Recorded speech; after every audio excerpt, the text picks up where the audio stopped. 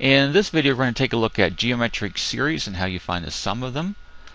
Now, the general term of a geometric sequence is the nth term is a r to the n minus 1. So, if you wrote out a comma r squared, etc., that's the sequence. The series is sum of all that. So, the sum of the first n terms would be a plus the second term plus the third term. Notice you're multiplying by a common ratio to get the next term each time. Now the nth term would be this ar to the n minus 1. The term before it would be ar to the n minus 2.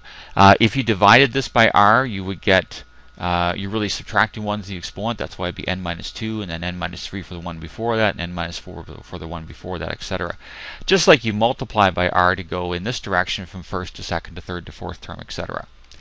Now, so that's how you would write out a geometric series. It's just the sum of the geometric sequence.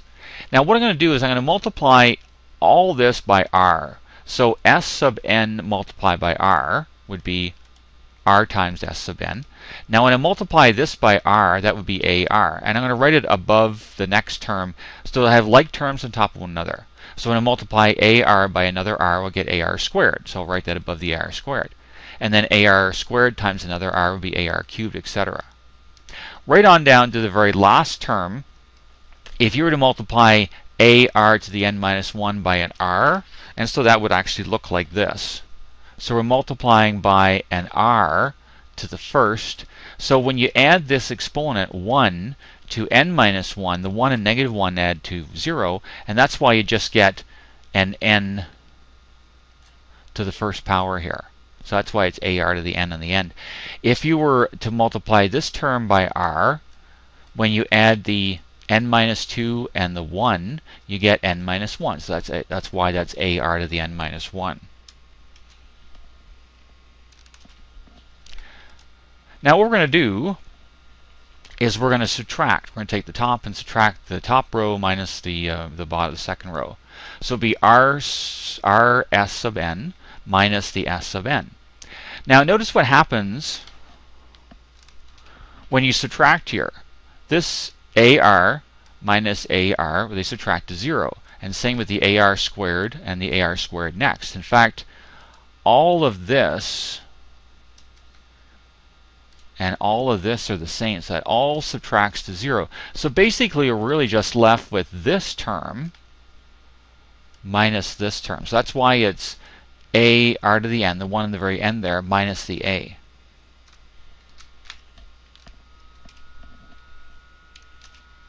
So now we're trying to find a formula for s sub n. So what I'm going to do next is I'm going to factor an s sub n out on the left. So, because that's a common factor here. So I would have s sub n times r minus 1. Remember, when you factor a s sub n out of a negative s sub n, there'd just be a negative 1 on the end. And I factor an a out on the right. So it'll be a times r to the n minus 1. So in order to solve for s sub n, the sum of n terms, I would divide both sides by r minus 1. So basically, it becomes this divided by the r minus 1.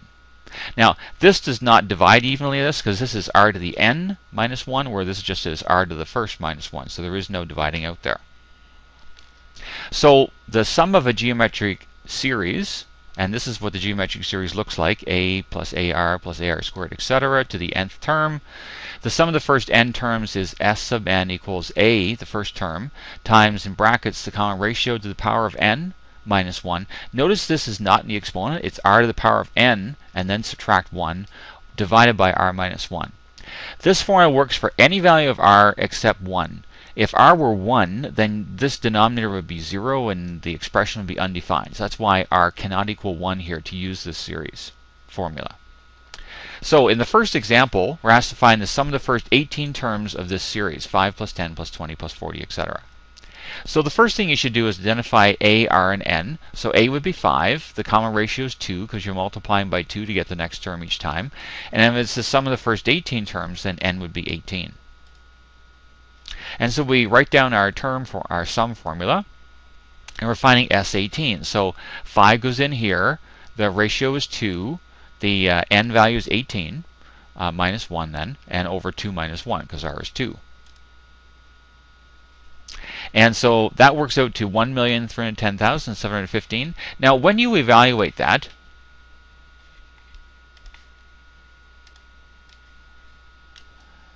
be very careful you follow the order of operations here. So you have to evaluate the 2 raised to the power of 18 first, and then we'll subtract 1 from that. So that's basically what's in here. Then we would multiply that by 5 and divide by, well, the denominator is actually just 1. So if you divide that by 1, you get the same thing. So there's where the 1,310,715 comes from. 2 more examples on the second page. And the second example, we're asked to find the sum of the first 45 terms of this series, 100 minus 50 plus 25 minus 12 and a half, etc. So again, identify A, R, and N. A would be 100. Now, you're multiplying. Notice it's going down. So the R value is just a fraction between 0 and 1 specifically.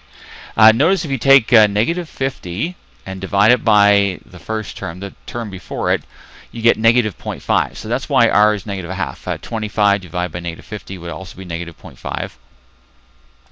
And it's the sum of the first 45 terms, so N would be 45.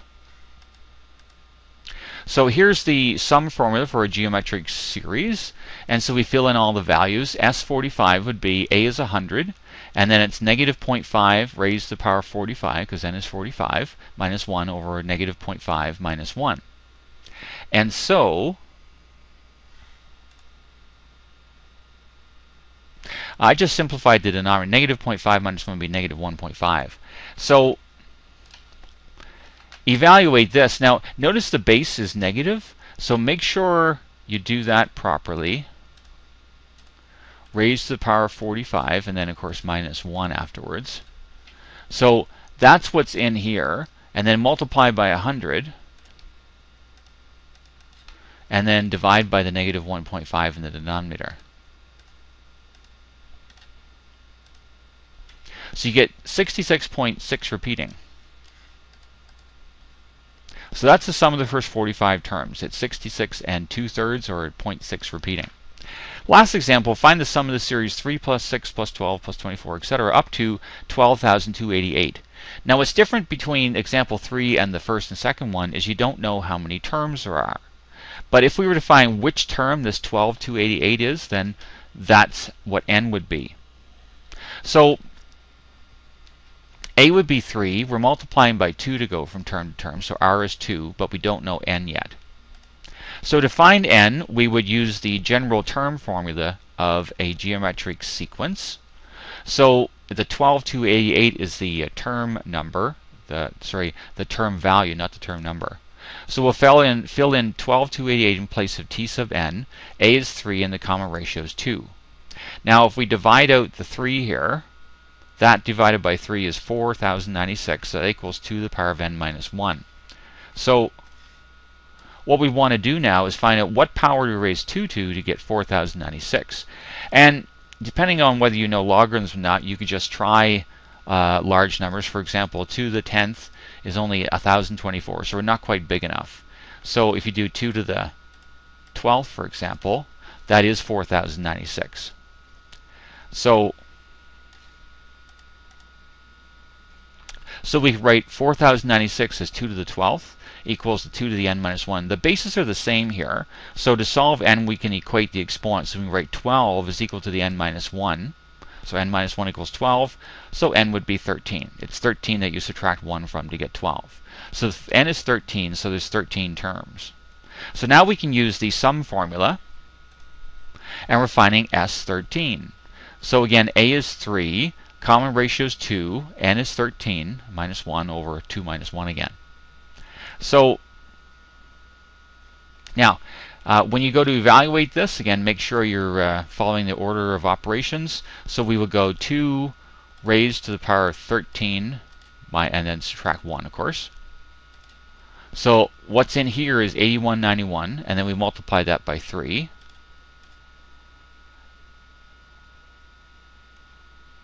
And we divide by 1.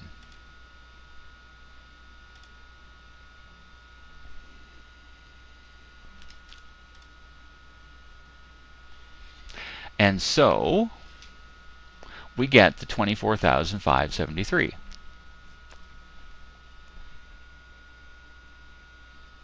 And that's the end of the video.